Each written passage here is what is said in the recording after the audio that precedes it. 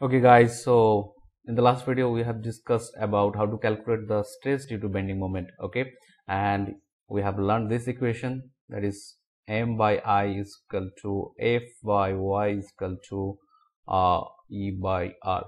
Okay, and in this video we will specially focus on this particular equation. Okay, and the main mission of this video is to learn about section modulus. Okay, section modulus. So let's start. Before diving in, let's recap the basic things. Okay, we had a beam like this.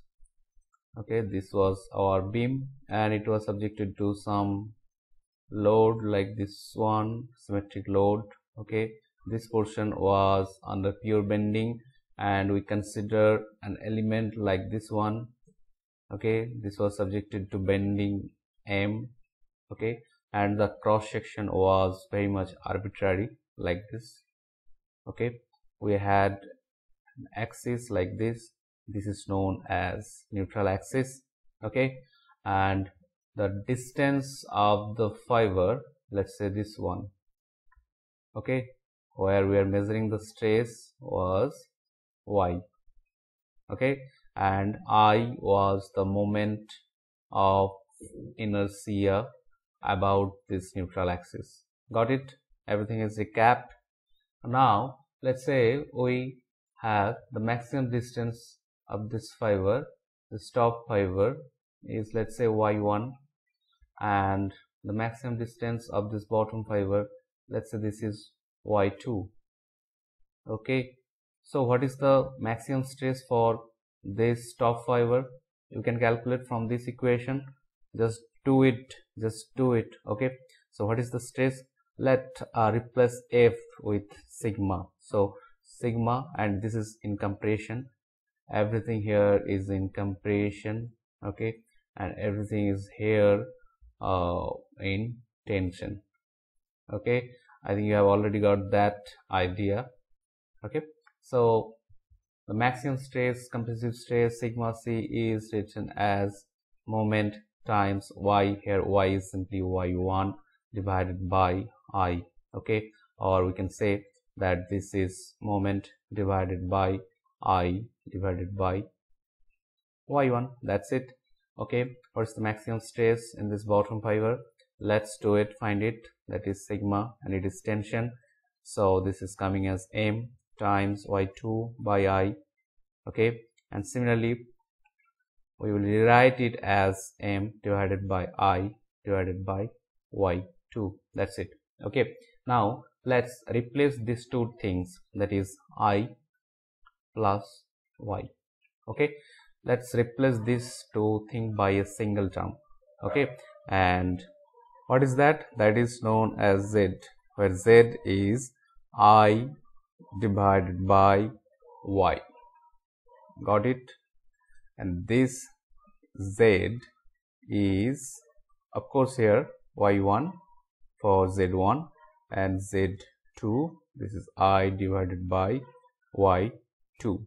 Okay, so instead of using two parameter, now we will use only a single parameter, that is known as Z, and this Z is nothing but our beautiful section modulus. Okay, this Z is nothing but section modulus. Okay, section modulus. Got it? So now if I and Y here, okay, initially we had I, moment of inertia about the neutral axis, and we had the distance of the maximum fiber at a distance of Y1. Okay, so why we need to learn about Z? What is the necessity? Okay, so let's say you have a beam. Got it? And let's say this is subjected to a pure bending, moment M. Okay, and you have been given that you may use any material like steel or cast iron. Okay, that means you have a specific stress limit. Okay, so M is given as well as stress is limited. So you have to find out which section you will provide. Okay, definitely in practical case you cannot simply draw a line like this and you will say, well, this is my beam, now you can put your bloody load. It's not like that, correct? What you need a particular section, and that section may be something like this. This may be your a square section or rectangular one, okay, or maybe you have a section like circular one. Got my point? Or maybe you have a section like this one, a trapezoidal one, like this. Anything can be happened. Or maybe finally you have a section, the famous I section. Okay, you have to choose which one you will provide to carry this bending moment. Okay, and here this section modulus is your friend, philosopher and guide. Okay, so let's see how we can use this section modulus to choose this particular section for a particular loading and stress condition. Okay, so first let me erase everything.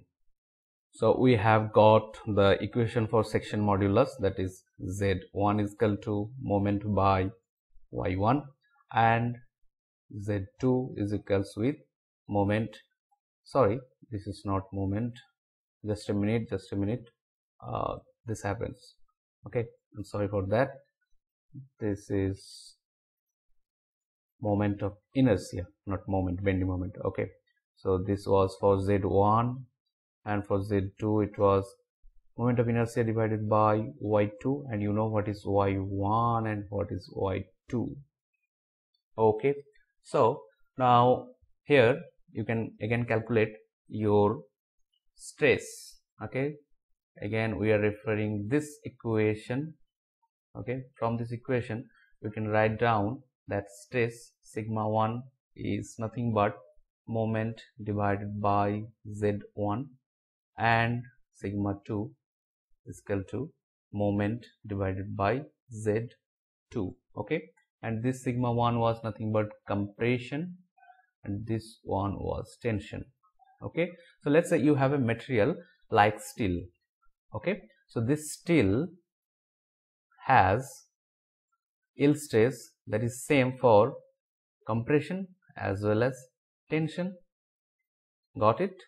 So in this case you need to have Z1 equals with Z2.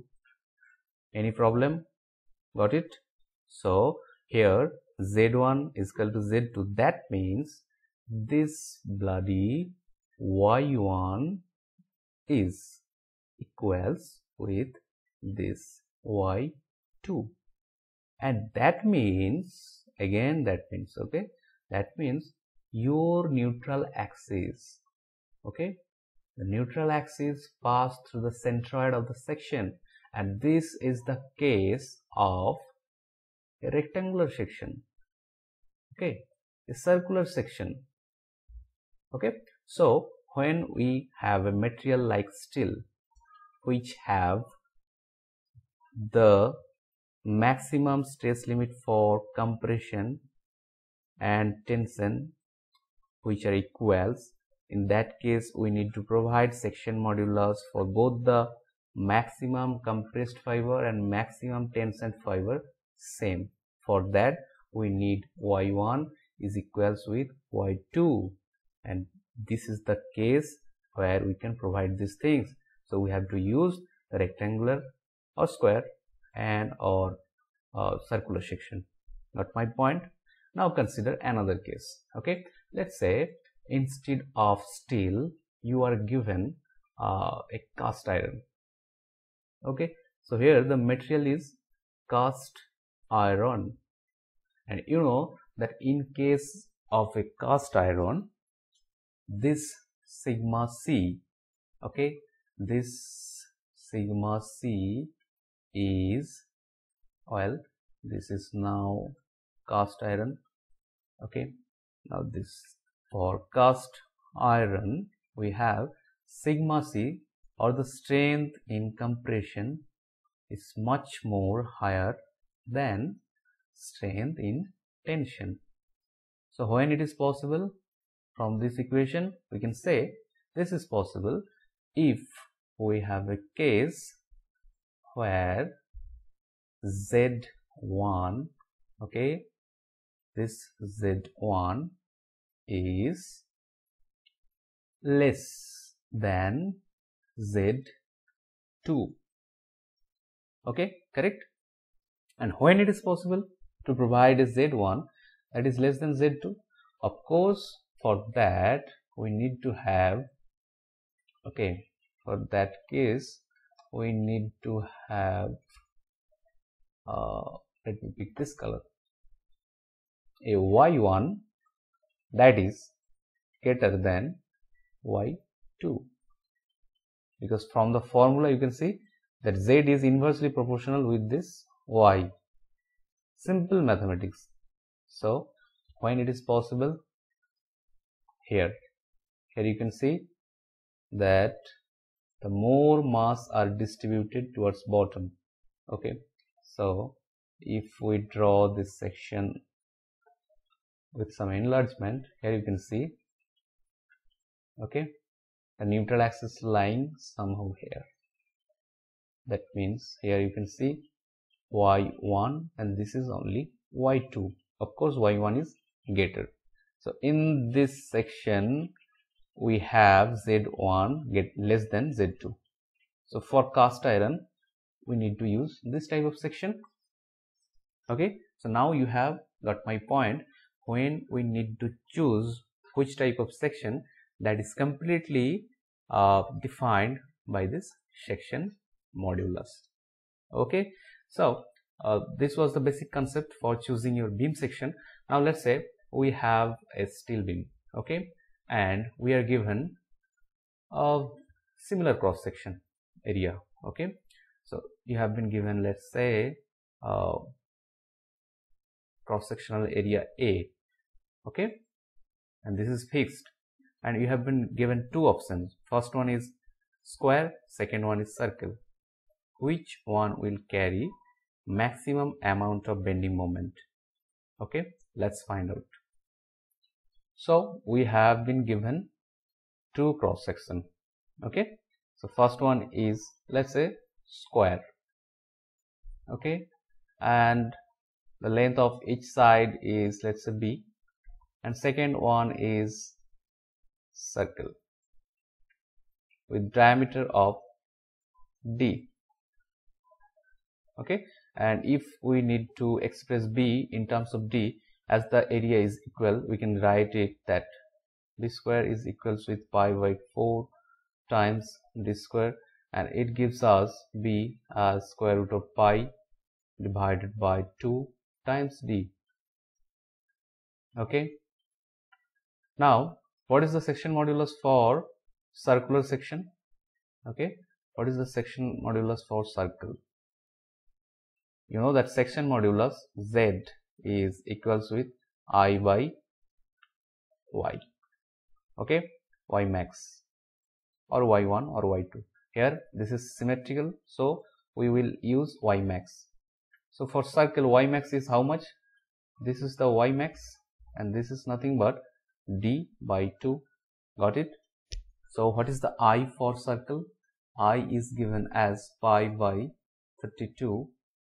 Okay, sorry, it is not 32, it is 64 times D to the power 4, and Y max we have just found it out that this is D by 2.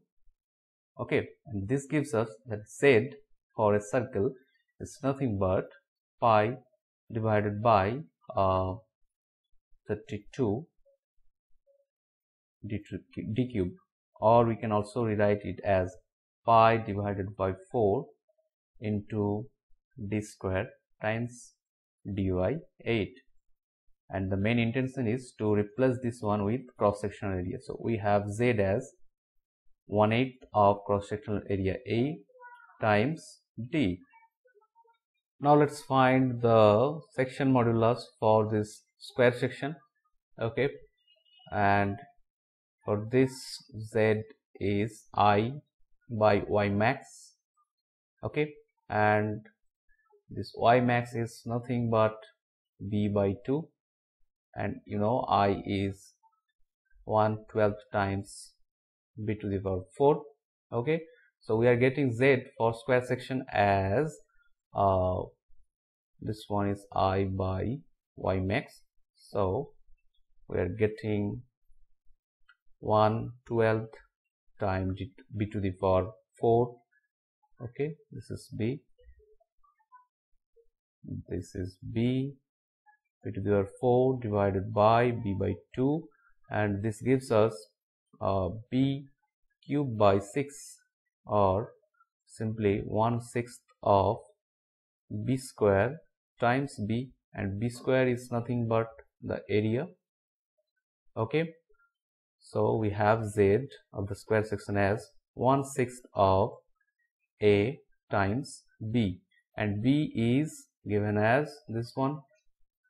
Okay, so we have square root of pi by 2 times d, and it is approximately coming as 0.147 times a d, and here we have approximately 0.125 a d. Okay, so which one is higher, this one or this one? Of course this one. So we need to prefer square section over circular section when the cross section is same for both the cases. Okay, because as z is higher, you know that moment is given as stress times z. Okay, so more is the z, more is the moment, as simple as that. Okay, so it's already 17 minutes over, and I need to tell much more about section modulus.